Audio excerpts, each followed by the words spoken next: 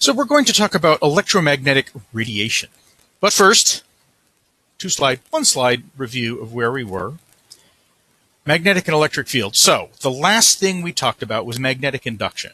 And magnetic induction is pretty important because it is a gateway to a unified field theory. You would have heard me spaz out about that if you watched the video that you were supposed to watch before starting assignment 13. Magnetic induction is basically, well, that's what's on this slide here, the top two things. A changing uniform magnetic field throughout a loop induces an EMF around that loop. So in this picture here, you've got a magnetic field coming out of the screen. There's a loop that's supposed to be, that square is a loop of wire. If the strength of the magnetic field is changing, it will induce a current around that wire. Really what it induces is an EMF, an electromotive force, which is like a voltage, around that loop, and then if there's some resistance in the wire, the EMF will drive a current. If there's no resistance, it'll drive an infinite current, so there's always some resistance. So there'll be a current that flows as a result of the EMF, and the EMF results from the changing magnetic field. Now the other way, and this was the whole generator thing, is that if I were to rotate that wire, that loop, and rotate it sort of like this, right, so if these are the two edges, if I rotate it like that, what that means is that the total number of field lines, so the field lines are these little arrows coming out of the page here, so it looks like a dot with a circle, crossing the area is going down. So the magnetic flux, and remember magnetic flux is the magnetic field dotted with the area vector, and the area vector is perpendicular to the area. So as the area vector becomes more and more perpendicular with the magnetic field, the magnetic flux will be going down. That's also a changing magnetic flux through the loop. Or if we hold the loop still and we reduce the strength of the magnetic field, that's a changing magnetic flux. And both of those cases you get an EMF, and the equation was simple. It was just delta phi divided by delta t is the EMF, where delta phi, well, phi, capital phi sub b is the magnetic flux. The rate of change of the magnetic flux is the EMF that's induced. But if you think about it, what's an EMF? It's a thing that can drive current. What is current? Moving charges. What gets charges moving? Well, you know magnetic fields, if charges are already moving, magnetic fields will exert a force on it. But if the charges aren't moving, there'll be no magnetic force on it. But in any event, an electric field will exert a force on a charge. So if there's charges that are still and then they get moving, that tells you, oh, there's an electric field present. So the EMF, really, it means there's an electric field that gets induced in this little current wire.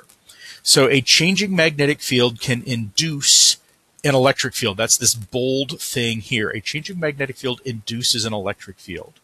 And this is where we see the unification of electric and magnetic fields into the electromagnetic field. And you've certainly heard that word many times before.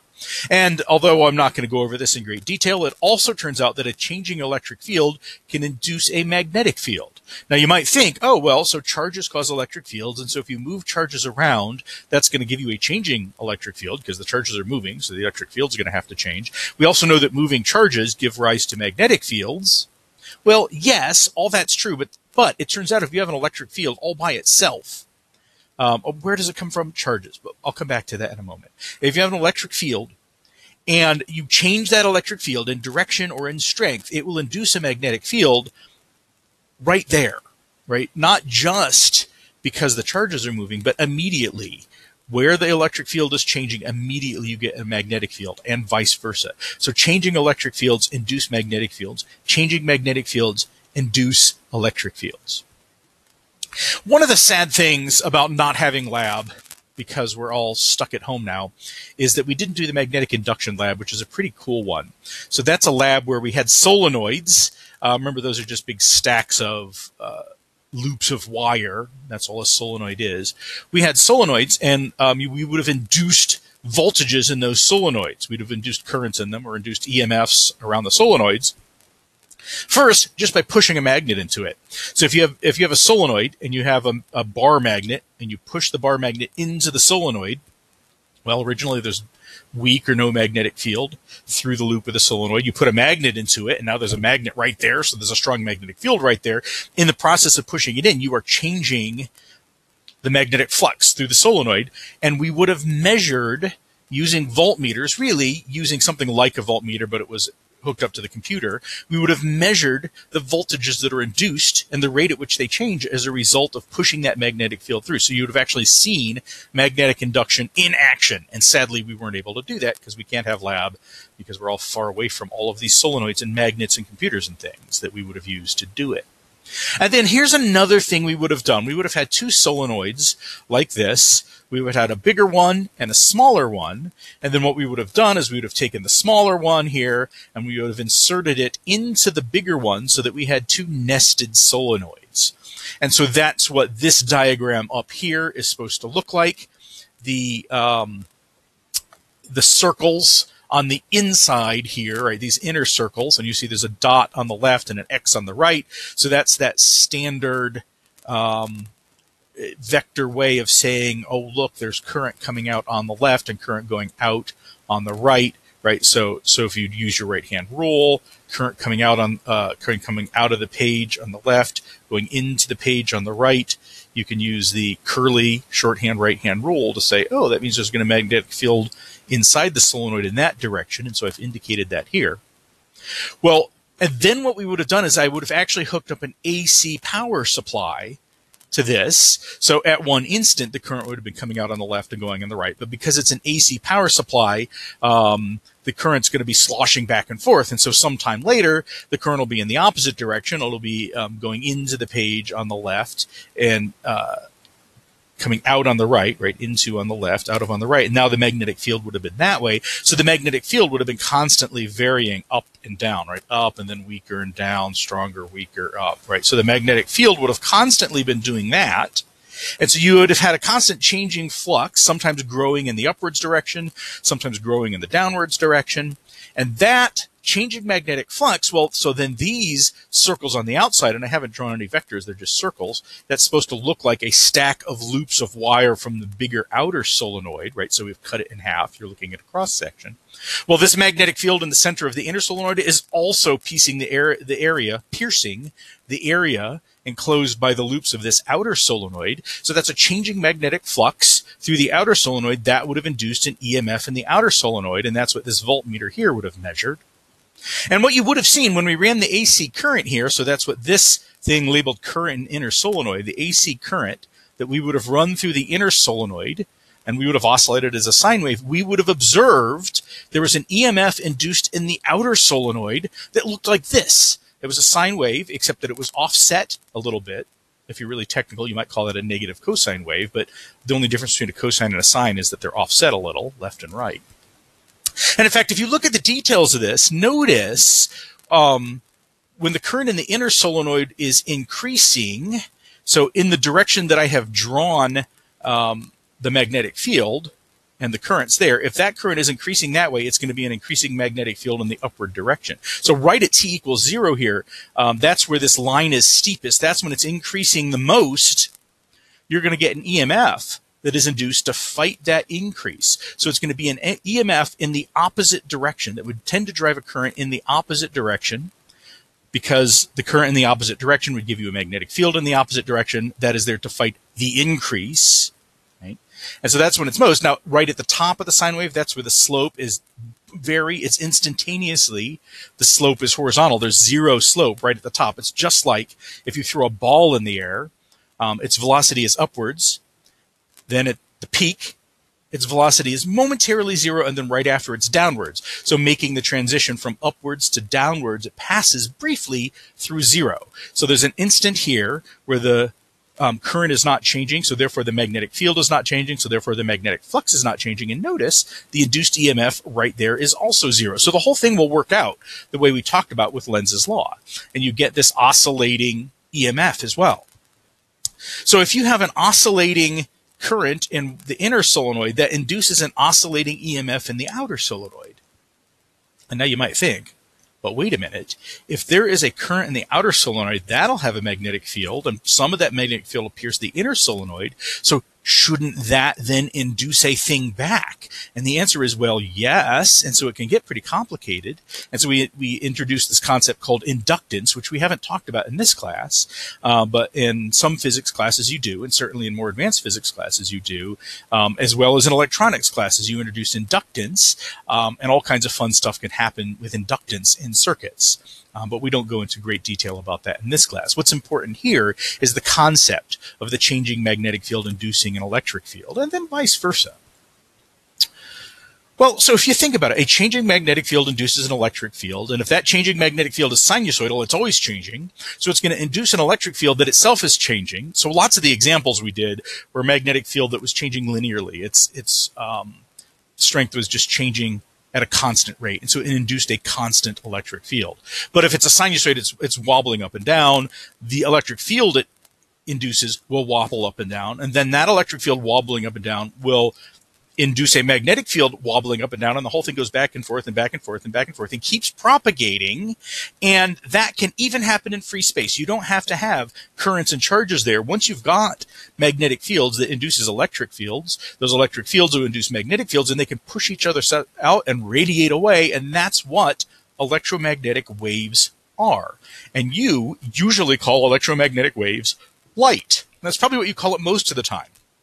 Although it turns out radio waves, light, gamma waves, they're all the same thing. I'll come back to that in a little bit. So this magnetic induction process is sort of the beginning of understanding of why you have electromagnetic waves.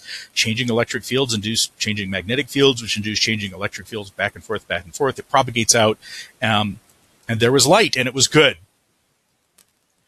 Well, all right, so if you want to get more technical about it, analysis of the differential equations. What are differential equations? Oh my goodness, it's a calculus thing. Don't worry about it. But it's ultimately what the real equations of electromagnetism are in this form. If you analyze those equations, and if you know things about differential equations, you will recognize that if I play with the equations that describe electric fields and magnetic fields, I get something out of it called the wave equation, which shows waves propagating through space. And it turns out if you play with the equations that describe electric and magnetic fields, well, there's a few constants that come into it. So in electric fields, we have this constant K here, Coulomb's constant, although it turns out when you do, people who actually do physics, instead of K, they use this thing called epsilon sub zero. And I didn't do it because it's just a little more complicated than K, and so we just stuck with K. But it turns out K is exactly the same as 1 over 4 pi epsilon naught. I say naught, N-O-U-G-H-T, and so epsilon naught is epsilon sub zero, same thing. And so if I plug in epsilon naught here, I get K, and you could actually calculate 1 over 4 pi blah, blah, blah, and you would get the K that I've given you before. So that is a constant associated with electric fields. We used that when we found the electric field around a point charge.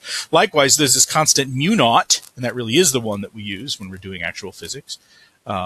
Like the E&M course, the electromagnetism course that physics majors take, they use mu naught and epsilon naught. You may remember the current around a long wire, its strength. Well, if there's current going through a long wire, the strength of the magnetic field a distance r away is mu naught I over 2 pi r. So mu naught is a constant associated with magnetic fields. When you put the two together using this differential equation math, you discover that waves propagate. Electromagnetic waves propagate, and if you calculate the speed at which they propagate, it works out just from the equations that they propagate at a speed, which we will call c for the speed, of 1 over the square root of epsilon naught times mu naught. And if you work that out, it comes out to 2.99792 times 10 to the 8th meters per second, or to 3 significant figures, 3 times 10 to the 8th meters per second, and you may have heard that number before as the speed of light. And so this sort of physicists in the 19th century sat up and noticed this, said, wait a minute, these electromagnetic waves are propagating at this thing that, and they did have measurements. It's really hard to measure something that goes that fast, but they did have some measurements of the speed of light. These electromagnetic waves are propagating at the same speed that light goes at. And so that's how we made the connection that light itself is an electromagnetic wave. And so we know that now. You know, this is centuries old physics at this point to know that light is electromagnetic waves. So all this electricity stuff, all this magnet stuff, it leads up to light. It's all related to light.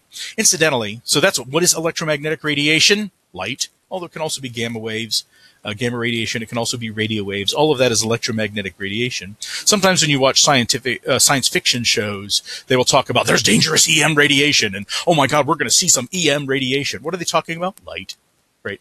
So if you walk around and it's not dark, there's EM radiation all around you. Radiation is scary. So you should be frightened all the time. And in fact, if you are not at temperature absolute zero, and if you are, it means you're dead, and also you're somehow walled off from the universe. So if you are at the temperature you're at, you are glowing in the infrared. You are emitting electromagnetic radiation at all times. You are radiating. You're also radioactive, but that's a different thing for a different day, which sadly I don't think we're even going to get to this semester because we've been slowed down by this virus. So electromagnetic waves. So I want to just briefly talk about waves in general. That's what all these plots here are supposed to represent, waves somehow. What are all these plots? So slow down. Let's just look at the very top plot here. I am plotting a vertical thing is supposed to be an amplitude. Amplitude of what? Electric field strength. But this could be anything. So instead of waves, you can imagine waves on the surface of water. Or if you have a long string and you wiggle it back and forth, you'll see waves propagate down the string. So waves on a string, things like that. And it'll wiggle up and down if you wiggle your arm back and forth fast enough. So it's whatever is waving. Think of it as the height of the water or the strength of the electric field. Whatever is waving. The horizontal axis is x. So this is at t equals 0. At one instant in time, if you take a snapshot of the water, you'll see the surface sort of goes up and down in wave formations. And the simplest wave is just a sine wave, it turns out. And so that's what I've drawn here. So at one moment in time, and I've just chosen x equals 0 to place where the wave is at one of its crests, the thing wiggles up and down. Well, that's actually not even, that's just a sinusoid. That's not even necessarily a propagating wave. That's just a sine function. But what makes it a wave is that if I look at some time later, and you'll notice I said time t of 1/4 capital T. What's that? Well, capital T is the period. I'll come back to that in a moment. But for now, it's just some time later, I take another snapshot of the wave. And what you should notice about this snapshot of the wave is the whole thing has moved forward. Notice that the crest that used to be here at t equals 0 is now a little bit forward. And the first time it crosses 0 is now a little bit forward. And what about this crossing 0 that's at t equals 0? Well, that would have been if I had plotted the wave backwards a little bit. There would have been a crossing of 0 here that has now moved forward. So you'll notice this second line, the whole sine function has moved to the right a little bit. And so if I go another time later, t equals 1/2 t, so this is just twice as long as the first one, you'll notice that the first crest has moved forward twice as far as it did up here in the first time step. So the whole thing is moving forward. Go down to t of 3/4 t, it's moved forward again. And then finally, t equals capital T later, it has moved forward. But notice it has moved forward so much, right? So this crest right here is really this crest for t equals 0. The whole thing has moved forward between here and here. And now there's a new crest at t equals 0 that was to the left of the y-axis in the first plot. But notice this plot looks exactly like the first plot. So there's a wave that has moved forward, but it has moved forward just enough that it has lined its pattern back up with itself again. So the period of the wave is how long does it take for the wave to line itself back up with its pattern, basically. That's what the period of the wave is. Well, all right, so each one of these is a plot of position versus time. If I go to the next slide here, ignore everything except this top plot here. This is just one of the plots. In fact, it's say the t equals 0 plot. Again, I am plotting, and now I'm specifically plotting an electromagnetic wave. So I say E sub y. I'm assuming the electric field is pointing in the y direction. And it starts positive, and then later it's negative. What does that really mean? When I say E sub y is negative, the y component is negative. So the electric field is pointing in the minus y direction. That's sometime later. So, or not sometime later, some position off to the right, because here I am plotting position versus strength of magnetic field, electric field, strength of electric field. And then A is what we call the amplitude of this wave, right? So the amplitude is how far away from 0 does it get? What's the strongest in magnitude the electric field ever is? And so this is exactly the same as what you saw on the previous page. It's just a sine wave, oscillates with position. We call lambda the wavelength, that is the distance from one crest to the next crest. Or equivalently, it could have been the distance from one place where it crosses 0 to the next place it crosses 0 going in the same direction. Right? So here crossing 0 down to crossing 0 down. That's the wavelength. This is if you take a snapshot of the wave at one instant in time. Well, what I've plotted on the bottom now is what if I look at the wave at time t equals 0? So let's go back to the previous slide. I'm sorry, not time t equals 0. Look at the wave at position x equals 0. If I go to the previous slide, you'll notice if I look at x equals 0, it starts high, it goes down to 0, it goes down to low, it comes back up to 0, it goes back up to high. So that's what I've plotted here on the bottom thing. Notice it's a plot of the electric field as a function of time. So this is at one point in space as a function of time. It starts high, goes down to 0, goes low, goes up to 0, comes back up. Right? And so it just keeps oscillating back and forth. So I could either plot it as a look at one snapshot in time, plot the electric field as a function of position. That's the top plot. Or at one point in space, at that point, what is the electric field as a function of time? And you get this. Now, really, the whole thing is just this big long wave that's happily moving along. And, that's really what's going on, is this big long wave that's happily moving along. But if you plot, when you do a static plot that's not animated, you have to pick one and plot it like that. And you can get these functions if you plot, if it has this form, e sub y as a function of x and t. So here's what I'm assuming is that you've got a wave propagating in the x direction. It's an electromagnetic wave, and the electric field points in the y direction. So notice the electric field points perpendicular to the direction of propagation. Is a times the cosine of kx minus omega t, where k is 2 pi over lambda. Lambda is the wavelength. And so if you think about that, what is the cosine of 2 pi is the same as the cosine of 0. That's how cosines work. So when x equals lambda, it's the cosine of 2 pi. Right? So that's how the wavelength thing works. So k is 2 pi over lambda, and then omega is 2 pi over t. So t is the period of the wave, lambda is the wavelength of the wave. So that's how this cosine works out. K of kx minus omega t. And then you would get plots just like what I showed you below using this. And so that's how you get a propagating wave propagating in the plus x direction. To propagate in the minus x direction, you would have had kx plus omega t. But I won't go into great detail with that sort of thing here. So we have a kx cosine of kx minus omega t. That is the equation of the electric field that describes a propagating sine wave. And again, the various things that we have here, lambda is the wavelength, k is this thing called the wave number, whatever, it's 2 pi over lambda. T is the period, that's just how long does it take to go through one oscillation at one point in time. Omega we call the angular frequency. It's in radians per second. It's actually very analogous to an angular speed that we talked about back in the first semester. But then there's also this thing called the frequency, and that's what I call F here. F is just 1 over t, the period. So if the period is 10 seconds, 1 over t would be 0.1, and then we say cycles per second. You may have heard of cycles per second. We call that hertz. Also, hertz is cycles per second. So omega is angular frequency, is like radians per second. Although, since remember, radian is not really a unit, we just call it per seconds, or seconds to the minus 1. So angular frequency and frequency, you want to make sure not to mess them up. A whole bunch of students on the Physics 351 exam 2 got one of their answers off by a factor of 2 pi because they confused frequency and angular frequency. And then if you think about the speed of the wave, well, it takes time, capital T, the period, for the wave to move one wavelength, right? In fact, go back to the previous slide again. Notice from t equals 0 to t equals capital T, this crest has moved from 0 to 1 wavelength over. So the speed is just the wavelength divided by the period. And of course, the period is 1 over the frequency. So that's the same as the wavelength times the frequency. Or if you substitute wavelength and period for k and omega, just solve those two equations for lambda and t and substitute in, you will get that the speed of the wave is also omega divided by k.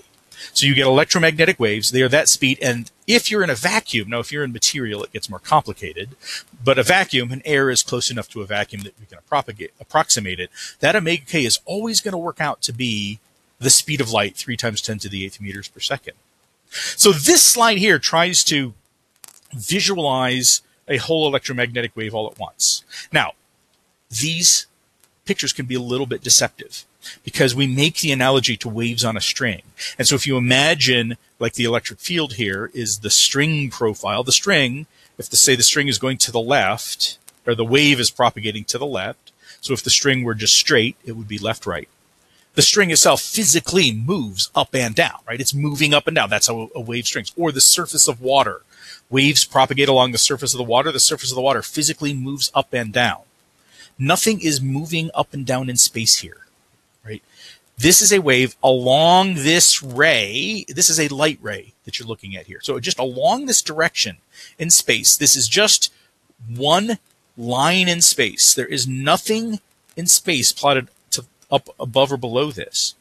The strength of the electric field is represented by these arrows that are vertical on the drawing. So along the wave, it oscillates between pointing in the upwards direction and the downwards direction. But remember, this is how we visualize these vector fields. All of these are the electric field at the position of the tail of the vector. So we are just drawing the electric fields along this one light ray. There's nothing in space moving up and down. The electric field is a vector. At that position, we can visualize it as this arrow.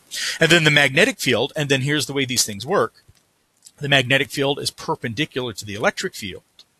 And that's because there's all these cross products and stuff that show up into all of this. So things end up perpendicular to other things. So the magnetic field is perpendicular to the electric field. And this is what we call a single polarization wave. I'll come back to that shortly. We have the electric field, and I haven't put any axes on here, but you could say if the direction of propagation, that thing sort of coming out of the page to the left is the z-axis, then the electric field up and down would be the x-axis, and the magnetic field left and right would be the y-axis. And it turns out that if you have a single polarization wave like this, the direction of propagation is the same as the direction of E cross B, right? Use your right hand rule. Here's my right hand. E is that way, B is that way, right? So E cross B would be out of the page here. That's this picture on the lower right of this slide. Or if you look, you could use your right hand and see on this other thing I've drawn. So that's a way of visualizing what an electromagnetic wave is. But I'm going to say this again because it's very important, because misconceptions are brought up. And the way people talk about this, especially with Polaroids, I think encourage this misconception. Along this line, we are plotting it just in space. Along that line, we're not plotting anything in space above and below that line. The only above and below is because we are using an arrow to represent the strength of the electric field. So the electric field points in that direction, but it's an electric field. It's not a physical arrow in space. So there's nothing extending up above this line. It's just the direction of the electric field is upward here, and then downward here, and then upward here, and downward here, so on and so forth. All right, so that's what one thing like this would look like, or not look like, because what does it look like? There's a whole thing there. What does something look like? It's what your eyes see. What do your eyes see? Waves interacting with the chemicals in your retina. So you don't see electric fields ever, except that you do, because light is electromagnetic field. So that's what seeing is, right? These little arrows in space, you don't actually see little arrows in space. We use this as a way of visualizing vectors. If you're moving, there's no arrow sticking out of the front of you that's your velocity vector. We use that arrow as a way of visualizing it, right? There's nothing, right? If you're walking towards the wall, you don't stop. You have a velocity vector sticking out of your front. You don't stop before you hit the wall because your velocity vector has hit the wall and it's a strut keeping you from going any further. That's not what velocity vectors are. We visualize it as an arrow sticking out of you, but really that's just a way of visualizing it. Really, you are moving in that direction. And so you have a speed and a direction, and so it's a vector quantity. The arrow is just a way of visualizing it. Same thing here. The arrows are a way of visualizing the electric and magnetic fields. Well, all right, so we come to the electromagnetic spectrum, and almost certainly in 6.02 times 10 to the 23rd classes you've taken, you have seen an image something like this, the electromagnetic spectrum. And this is just to remind you once again that gamma rays, X-rays, radio waves, infrared, and visible light, all the same physical phenomena, and that is this phenomena of electromagnetic waves that we've been talking about. And if you look at this, you will notice that the electromagnetic spectrum spans many orders of magnitude of wavelength or frequency. on the bottom and top, respectively, and that what we call the visible spectrum is really just a tiny slice of it. And that's just because that's the range of electromagnetic waves that your eyes are sensitive to. Now, you are actually sensitive to more than that. If you go out, or do this, if you have an electric stove, go turn on the burner, but not so high that it glows red, right? If you make it really hot, it glows red, but just turn it on a little bit, and then don't touch it. I'm not telling you to burn yourself, but hold your hand over the burner. You feel the heat coming off of it. That heat actually comes from two things. One, the air gets heated up, and so the air molecules run into your hand and transfer energy that way. But also, you're feeling the radiation directly. So you can, quote unquote, see infrared light with all of your skin, right? All of your skin is one big retina that can detect infrared light. Kind of cool, huh? You also detect ultraviolet because your skin absorbs ultraviolet photons and gets sunburns from it. So your eyes are sensitive to visible light, but actually the other wavelengths of light do interact with your body. And so infrared light you feel is heat, right? So we do actually absorb electromagnetic radiation other than just visible light. But when we say light, we usually mean visible light because that's what our eyes see. And then when that's just how vocabulary works in our language.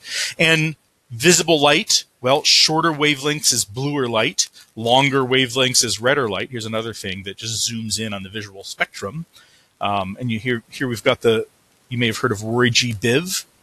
And that's going from low frequency to high frequency, or because frequency is 1 over wavelength, from high wavelength to low wavelength, red, orange, yellow, green, blue, indigo, violet. What's indigo? It's a bookstore in Canada. Indigo. What? Nobody talks about indigo. I guess they do because somehow there's 7 colors in the rainbow. Well, there's not 7 colors in the rainbow. There's an infinite number of colors in the rainbow because it's a continuum. And then we sort of divide them up arbitrarily based on what they look like.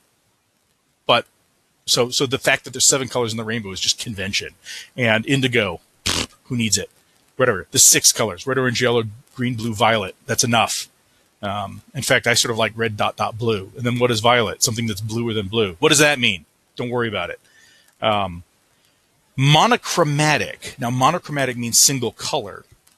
When I say that, I don't just mean that everything is the same color. I mean that there is electromagnetic radiation all of exactly one wavelength. Monochromatic, right, which is different because you could have things that look blue to you, but it's a mixture of wavelengths and it's how your eyes interpret it. I'll get to that in the next slide. Monochromatic blue, meaning all exactly the same wavelength. Well, there's actually, notice blue here is a whole range, but for example, 470 nanometers, a nano, remember nano is 10 to the minus 9, so that's 470 times 10 to the minus 9 meters is the wavelength of blue light, or a wavelength of blue light. I also like to use the angstrom. Angstrom is 10 to the minus 10 meters. Optical astronomers like angstroms. I was an infrared astronomer, so I liked microns, but then I was also an optical astronomer, so I liked angstroms. Angstrom is 10 to the minus 10 meters. So blue light, 470 nanometers. If you figure out the frequency at 6.4 times 10 to the 14th hertz, cycles per second is huge. And that's why we don't experience light as something waving up and down, right? If you think about water waves, what's the time it takes them to wave up and down at one point? It's of order a second, right? That you can see as a wave. Something that goes up and down 10 to the 14 times a second, you're not going to see anything going up and down. So your eyes don't even really work that way by sort of resonating with it. Even radio waves will be like megahertz, thousands of cycles per second. So we can call them waves, and we have detectors fast enough that you can see the stuff wiggling up and down on the detector. But again, you're not going to see that in real time as a person. Red light, longer wavelengths, 650 nanometers, you would see as a slightly pinkish red. You'll notice where I've pointed it's over towards the orange side of the red. Why 650 nanometers? I chose that because that's actually a wavelength of a transition in hydrogen. So it's an important wavelength, but whatever. So that's visible light. But previous slide, all these other things are light as well.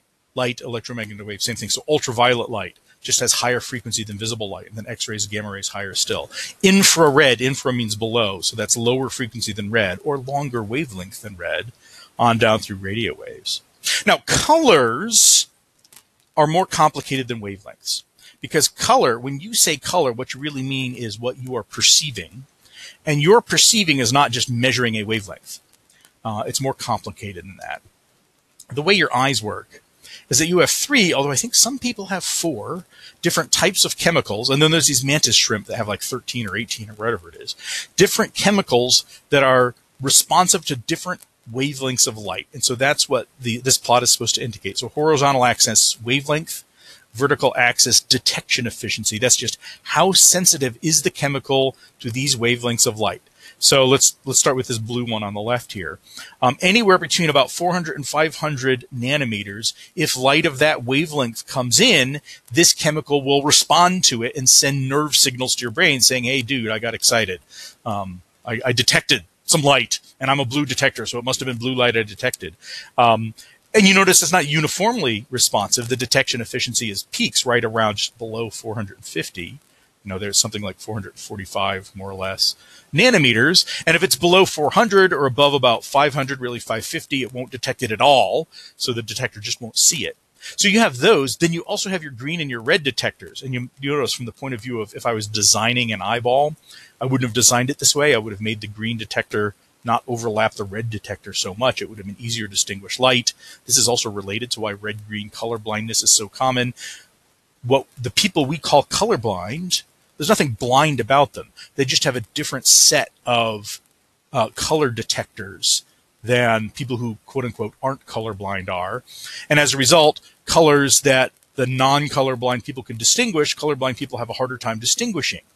To the mantis shrimp, who have 18 different chemicals and can distinguish 18 different ranges of wavelengths, we are all massively colorblind because we can't distinguish colors that they could distinguish, right?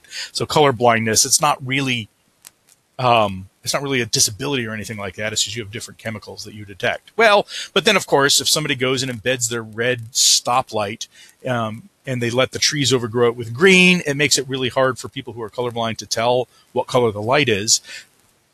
It's not so much color blindness, it's just that we have designed the colors that we use for things in society to match the color detection that most of us have. And if somebody has color detection that's a little different, then it doesn't work for them so well. So the way your eyes work is that light comes in, depending on the wavelength of light, right? So if the wavelength is around 550 nanometers, your blue receptors won't respond at all, but your red and green receptors will both respond. Ping, ping, ping, ping, ping, ping, ping. And your brain will say, all right, so those two receptors are responding equally. I'm going to interpret this as yellow. Whereas if 650 nanometers comes in, your green and blue don't respond at all, but your red detector does respond. And so your brain's going to say, oh, I'm going to interpret this as red. But you could imagine, so really when light comes in, it's almost never monochromatic. It's a mix of all different colors. And in fact, if it's a uniform mix or a big broad mix of all different colors, all of your receptors respond equally. We see that as white light. But you could imagine a mixture of light at, say, 650 and 450 nanometers. That's going to make the red and blue things respond, but you'll notice the response of the green is basically zero here. The red response is low, but it's there. The green response is very low. Yeah, it's not completely zero. But your brain's going to say, oh, I have some mix of the red and the blue receptors. Let's call that purple.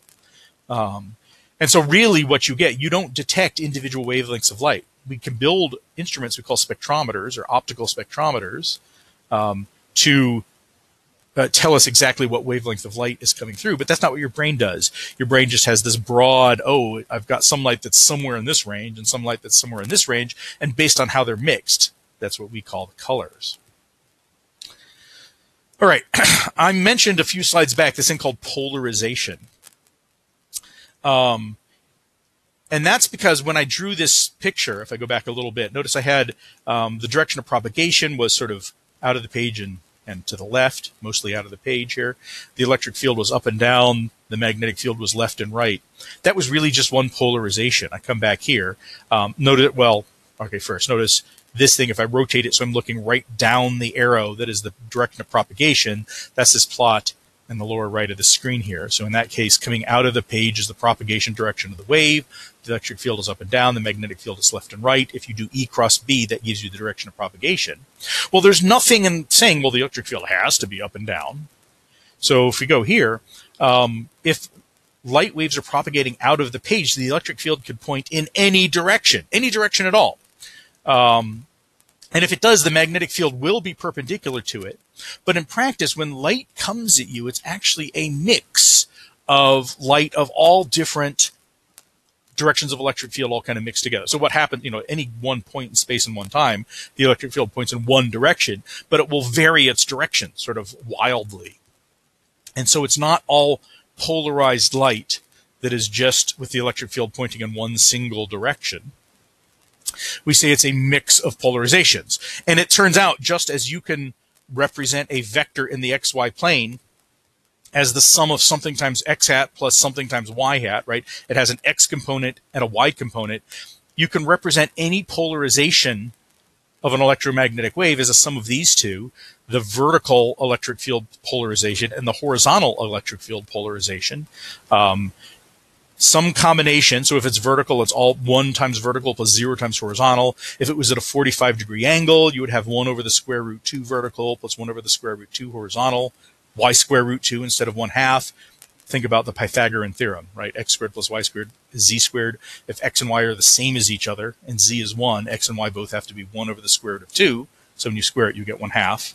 1/2 plus 1/2 is 1. That's where I got that square root of 2 from. So most light you see is what we call unpolarized. It's a mix of all different polarizations, which you can just say is a mix of vertical and horizontal, and the mixture sort of changing at every instant that light comes in. But it is possible to polarize light waves with these things called polaroids. You can get polarized glass, and what that will do is absorb or maybe reflect all horizontal polarized light and transmit all vertical polarized light, other than if you rotate the glass 90 degrees, it's now transmitting horizontal, right? It's just whatever the chemical composition of the glass is. And sometimes sunglasses are like this. If you get sunglasses, they're dark glasses. Sometimes they're polarized sunglasses. They're actually not just making it dimmer. You can have neutral density glass that just absorbs all light, like 50% of all light that comes through. But you can also have polarized glass that will absorb all the vertical polarization and only let the horizontal polarization through. And here's a trick you could do, and sadly I don't have any Polaroids to demonstrate this with, is if you have two Polaroids, so if you think about it, if I had two just dark pieces of glass that cut off half the light, well, and if I put that piece of glass in front of a light source, only half of it's going to get through. So the light that gets through will be half as bright. And then if I put a second one in front, well, half of the half gets through. It'll be a quarter as bright, right? That's what you get. With polarized, if I have two polarized pieces of glass, and if I orient them the same way, the first one's going to block out all the horizontal polarization and only admit the vertical. The second one will block out the horizontal, but there's none left, and admit the vertical, and that's all that's left. The second one won't actually make it any dimmer at all, even though if you put it in front of unpolarized light, it would have made dimmer. Now here's the fun thing. Rotate it 90 degrees. The first one's blocking out all vertical. The second one's blocking out all horizontal. Nothing gets through. It's completely black. And this is kind of a cool thing, right?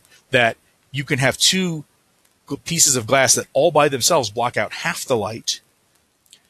And with just dark glass, you put the two in front of each other. Well, it gets darker, so you get a quarter of the light. But you can actually either block out with two next to each other, half of it, or even all of it. If you block out one polarization, then the other.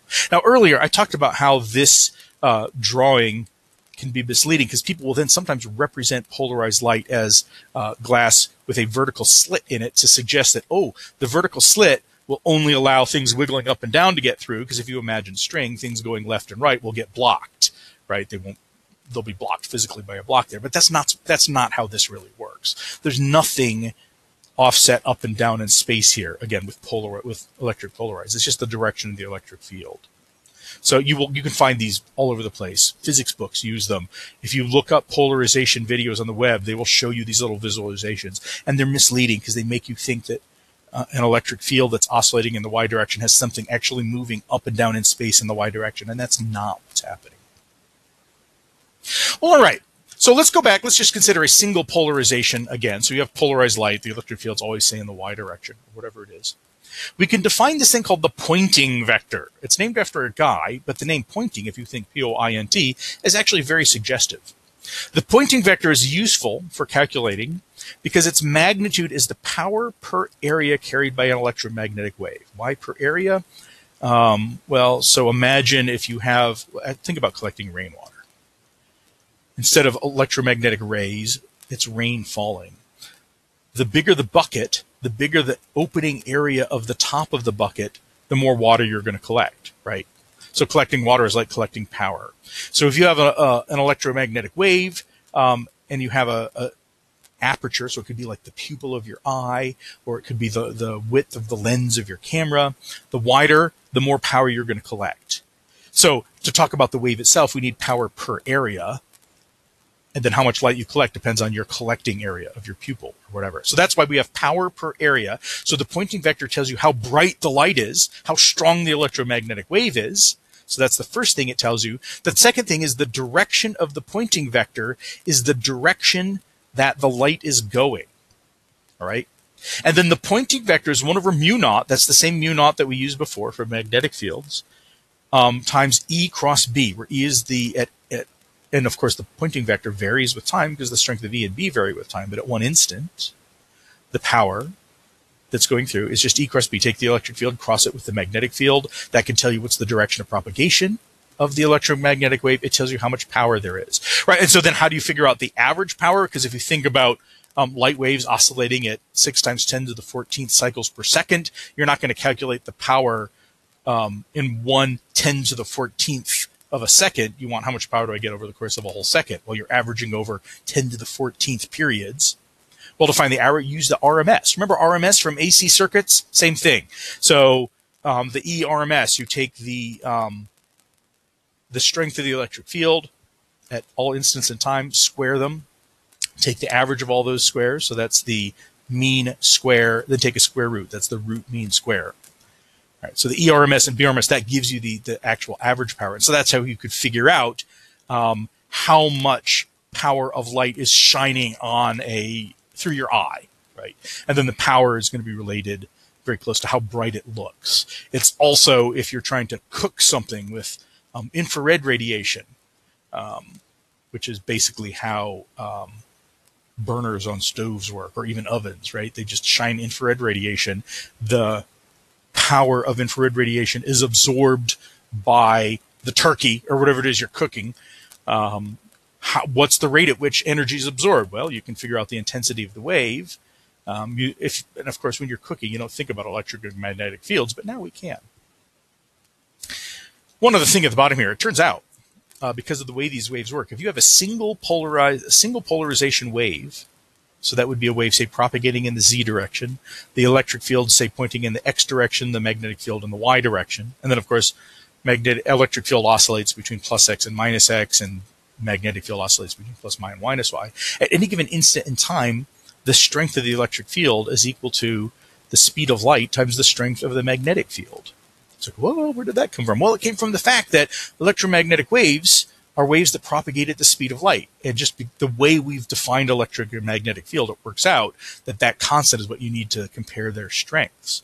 There are other systems of units you can use where instead of C, you just have the strength of them are the same as each other. That's not the same strength of units we used. So electromagnetic waves. Changing electric fields induce changing magnetic fields. Changing magnetic fields induce changing electric fields. So you can set up this whole propagation. And those propagations will propagate out through space as waves. In these electric waves, one polarization, the electric field and the magnetic field are perpendicular to each other, and the direction of propagation is perpendicular to both of those. So there's cross products. But then, of course, waves can have any old polarization. And they can go in any old direction. So, right, random light bulb is shooting off light in all directions of all polarizations. You can polarize light with these things called polaroids, glass that only transmits one polarization of light. Things like that. Well, all right. So, light is electromagnetic waves.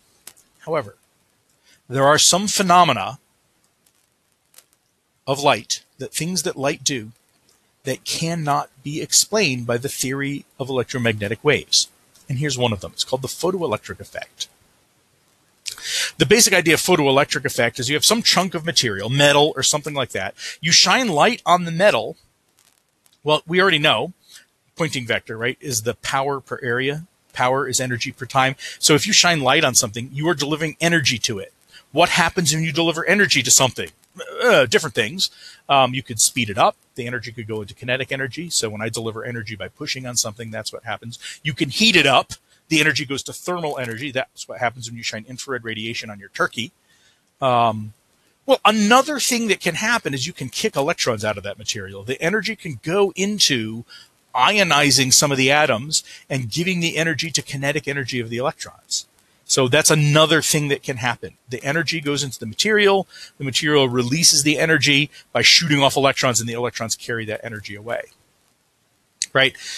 So that's the photoelectric effect. Light, you shine it on a material. If the light is enough and the right kind, you will get electrons that come off. And then if you put a little electric field, you could accelerate those electrons away, detect them as a current, right? Because moving charges is a current, and you could use that to electrically detect that light has shined on a thing. And so that's used all the time. Sometimes there's little counters that detect if you have moved through something. What they have is light shining on a thing. There's current flowing. If you walk in the path of light, you temporarily block the light, the current stops. Your electric circuit can detect that the current stopped and say, oh, look, somebody just walked through here, and then count number of people, something like that. So these are things that are, this is a very useful thing, the photoelectric effect. You can also use this to create light detectors. It's not really how your digital cameras work, but it's related to how your digital cameras work. Light comes in, that energy is absorbed and kicks off an electron. It doesn't actually really go flying through space. It goes to other places in the solid state stuff, but it kicks off an electron, and then that electron can be measured eventually as a current. And then that electric signal lets you figure out that light came in, and that's how a digital camera, very roughly speaking, that's how a digital camera works. So this is a useful thing. Well, all right, so here's some observations about this. First of all, so for some given chunk of material, you have some, like it's aluminum or copper or some alloy, whatever it is, you have some chunk, some specific type of material, light below a cutoff frequency, no matter how intense, ejects no electrons. Right? So let's suppose the cutoff frequency is, I don't know, 500 nanometers, right? Which is like bluish light or blue-green light. 600 nanometer light, which you'd look as like orange or red, no matter how intense that light, you will never eject electrons. Now, if you think about it from a wave point of view, the intensity, you can have any intensity of any color. You can have dim blue light and bright red light, right? So if I have a longer wavelength or a lower frequency red light, no matter how intense it is, and the more intense it is, the more energy it is delivering per second to this thing, you do not eject any electrons. And that's really weird, right? Because it's just delivering energy. So why can't the energy build up and eventually build up enough to kick an electron out? It doesn't. It doesn't work that way. That's surprising. Whereas if you have really weak light of high enough frequency, it will, not very fast, but it will kick out electrons. The wave description of light wouldn't suggest that. The wave description of light, it should just be the rate at which energy is emitted or is absorbed. The rate at which energy goes into the thing should relate to the rate at which electrons can come out. Next observation. Above the cutoff frequency, so you have frequency high enough to kick out electrons. The higher the frequency of the light, the faster the ejected electrons are. So if I suppose that 500 is the cutoff frequency, if I hit it with 500, the electrons come out barely moving at all. If I hit it with a higher frequency, so that was 500 nanometers. So if I hit it with a lower wavelength, which is a higher frequency, the electrons will come out faster. Higher frequency still, they come out faster still. Doesn't matter what the intensity of the light is, just the frequency. And again, this doesn't really jive very well with the wave interpretation of light, because you can have at any given frequency a high intensity, which is a high amount of energy. Why don't the electrons get more energy? Because there's more energy coming in. Well, that's not how it works observationally. So first observation, there's a cutoff frequency. Second observation, the speed of the electrons is related to the frequency of the light, not the intensity of the light. And then third observation, if I take a given frequency of light that's above the cutoff frequency, so there will be some electrons, a greater intensity of light means more electrons, but not faster electrons. So even though there's more energy in the light, each electron doesn't have more energy. The speed of the ejected electrons is related to the frequency, the color of the light, not the overall intensity of light coming in. Now, higher intensity means you get more electrons coming out per second. So there is more energy being emitted because each electron carries a certain amount of energy, but the energy of each electron is different. Is the same for the same intensity of light coming in. And this does not jive with the wave interpretation of light. And Einstein is the one who really proposed the model that stuck for this. He did this in 1905. It was his miracle year. This paper is the one that really was the main thing cited in the Nobel Prize that he received. So even though we associate Einstein with relativity, he was also really deeply involved in the development of quantum mechanics. And this is one of the really early developments in quantum mechanics, was his explanation of the photoelectric effect. How did he explain the photoelectric effect? He introduced the concept of photons, the particle of light. And here's the way a photon works. First of all, what's the definition of photon? A photon is the smallest amount of energy you can have in light of a given frequency. All right? So the energy of a photon is just this thing called Planck's constant. I give you the number below, times the frequency, or remember the frequency is just the frequency times the wavelength is the speed of light. So the energy of the photon is hc over lambda, where lambda is the wavelength of the light. So at a given frequency or at a given wavelength, you can have 1 photon's worth of light at minimum. If you try to have dimmer light than that, you just can't have it. This is quantum. This is what quantum mechanics is about. What does quantum mean? Quantized means comes in steps, right? If you think about a ramp versus a staircase, you can be at any height along the ramp if you're resting on the ramp. But on a staircase, there are specific heights you can be at. Electromagnetic waves are more like the ramp. You can have, for monochromatic light, you can have any energy of light propagating along. Photons are like the staircase. You can have 1 photon worth, 2 photons worth, 3 photons worth, but not less than 1. And you can only have an integral number of photons worth of light. That's what a photon really is. We call it the particle of light. So I've been telling you all lecture, I've been telling you the electromagnetic waves. Light is an electromagnetic wave. And now we're saying light is a particle. Is it a particle or a wave? And the answer is, well, both. There's this thing called the wave-particle duality in quantum mechanics, that if you try to describe the behavior of particles or waves, light, sometimes they behave like a wave, sometimes they behave like a particle. So this theory of electromagnetic waves does really well at describing all kinds of stuff about light, but it gets some things wrong, like the photoelectric effect. We have to resort to photons for that. So the energy of a photon is hc over lambda. That's the smallest amount of energy you can have in light of a given frequency, and light comes in steps of that energy. Now, if you look at the number here, Planck's constant, 6.626 times 10 to the minus 34 joules times seconds. If I want to figure out what's the energy of a single photon, well, remember the energy of a visible photon is something like the frequency of a visible photon is something like 6 times 10 to the 14th hertz cycles per second, right? So if I want to multiply that by h, let's take 6 times 10, I'm going to go to 1 sig fig, so let's go 7 times 10 to the minus 34 times 6 times 10 to the 14. Well, 7 times 6 is 35. 10 to the minus 34 times 10 to the 14 is 10 to the minus 20, because when you're multiplying powers of 10, you just add the powers. So I have 35 times 10 to the minus 20, or 3.5 times 10 to the minus 19 joules. That is the energy of one of these visible light photons. That is a very, very small amount of energy, right? I don't remember off the top of my head, but I think like a baseball, the kinetic energy of a fastball is like 100 joules or something like that. And we were talking 10 to the minus 19 here. So if you ever have an appreciable amount of light, there's an ungodly number of photons. And so that's why we don't notice the steps. If you think about water, water's a fluid, right? It's continuous. You can always take water and you can always divide it in half, right? You have a cup of water, or let's use a graduated cylinder so you can measure it. You could dump it into 2 graduated cylinders and get half of that, and then take that and dump it in half. And you just keep doing that forever. Actually, you can't forever, because water is made up of water molecules, and eventually you'll be down to one molecule, and you can't split that molecule and have it still be water, right? You can break it into oxygen and hydrogen, but it's not water anymore.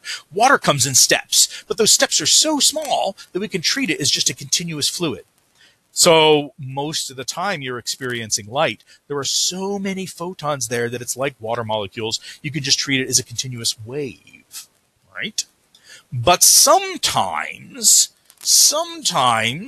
the photons interact one at a time. And that's what happens in the photoelectric effect.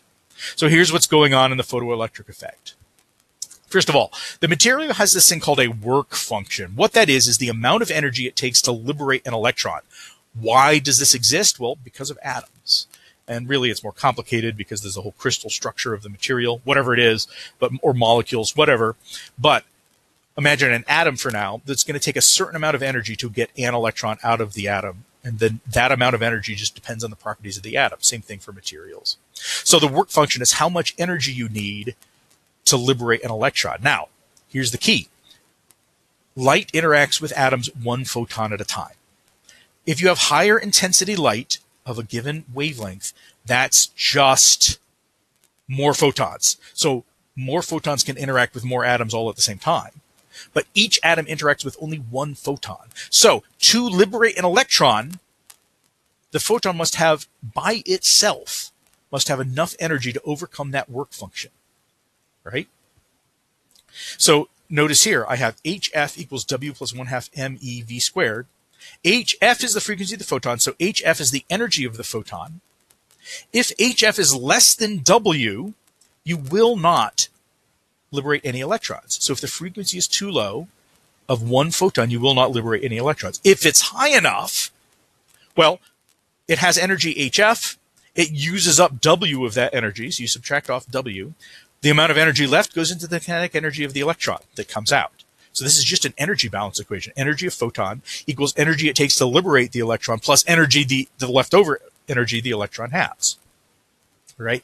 So the photoelectric effect can be explained by thinking of light as photons, where one photon interacts with one atom. It's not a continuous wave, where the waves can build up over time. It's a collection of photons all coming in. And on the atomic level, light interacts as photons. Right? Whereas if you're building like a radio receiver for a radio or a Wi-Fi signal, it interacts as waves, and you'd use the wave theory for light. So there's this wave-particle duality. Electromagnetic radiation is electromagnetic waves, but it's also a collection of photons. So the theory that we've been talking about with these electric fields and magnetic fields, all of that has been the classical wave description of light. Light's also photons. Well, I have a few questions I want to ask you about photons here. So again, remember with these questions, what I recommend you do after we've said the question, pause the video, commit to an answer, start the video again. We'll talk about the answer. So first of all, which has more energy, a red photon or a blue photon? Possible answers. The red photon, the blue photon, they have the same energy because each photon is the smallest amount of energy you can have in light, or it depends on the size of each photon. So pause now. And now that you're back, the answer is the blue photon. All right. So here's the thing. You have to be a little careful. Let's go back to the definition. A photon is the smallest amount of energy you can have in light of a given frequency.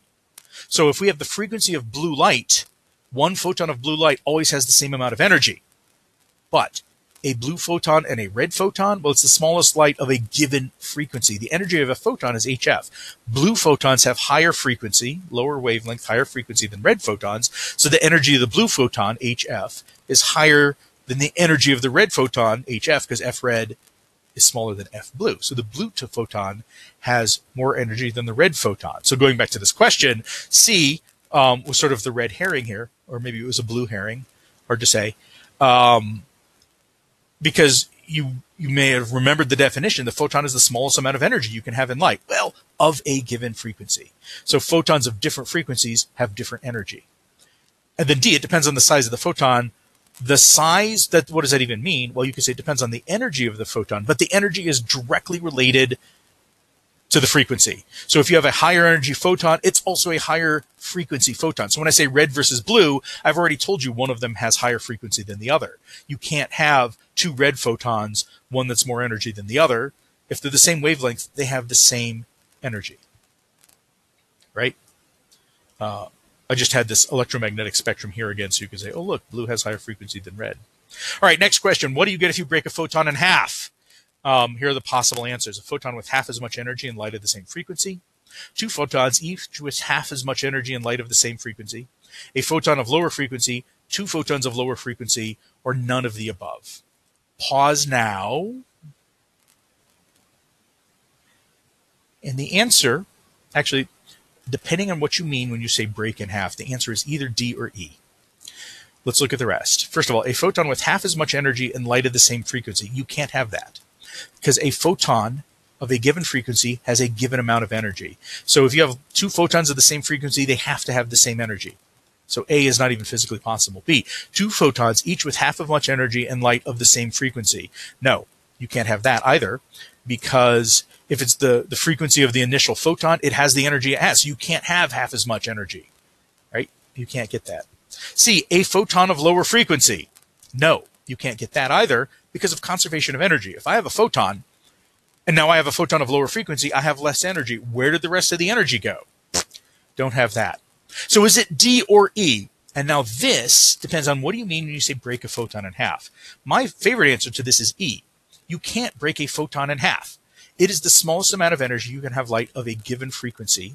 So it is what it is. You can't break it in half any more than you can break an electron in half. You can't do that. You can't break an electron in half. There's no such thing as half an electron. Likewise, there's no such thing as half of a photon. You have light, you have a photon, that's it. That's the smallest thing you can have. However, there are processes, interactions with materials, where a material can absorb a photon and then emit two photons of lower frequency. It won't ever happen with a photon all by itself in space. That can't happen. But if it interacts with something, and there are these various crystals that do this, and it's kind of cool because you can do all kinds of fun quantum mechanics experiments with them, where you absorb a photon and then the same amount of energy comes out in two photons of lower frequency. So you can't break a photon in half, but you can absorb the photon and use the energy of that photon to create two photons. But then if you're creating two photons, each has to have less energy than they started with, so the total energy is the same. So they both have to have lower frequencies. Just depending on what you mean, it's either D or E. All right, final question. Two, monochromatic. What do I mean by monochromatic? Each light source is emitting light at only one frequency. One source emits only red light, the other source emits only blue light. Which source has a higher energy output per second? Think about this. Is it the red source, the blue source, or could it be either one? Pause now and commit to an answer.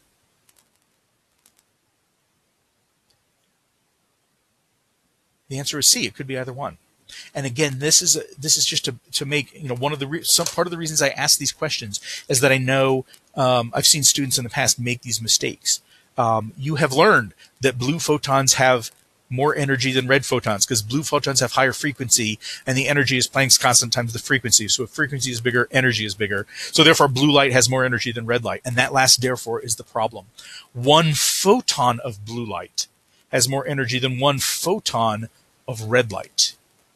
But you could have 10 million photons of blue light and one photon of red light. Sorry, other way around. You could have 10 million photons of red light and one photon of blue light. The total energy in red light is going to be more because you just have more photons, right? Which weighs more, a pound of lead or a pound of feathers? Well, you think, oh, lead is heavier than feathers, so lead. No, it's a pound. Both of them are a pound. Which weighs more, a pound of lead or 10 pounds of feathers? Even though feathers are light, you have 10 pounds of them. You have a whole lot of feathers. A little piece of lead, 1 pound of lead is not all that big. 10 pounds of feathers, lots of feathers, right? Same thing here. You could have a very intense red light and very weak blue light. One photon. Blue light is brighter. So that's just a warning. Don't think too simplistically. Don't think, oh, we have memorized blue light has higher energy than red light. So therefore, all blue has higher energy than all red. No, one photon. Distinguish between photon and a whole collection of photons. All right, that's it for now. That's electromagnetic radiation.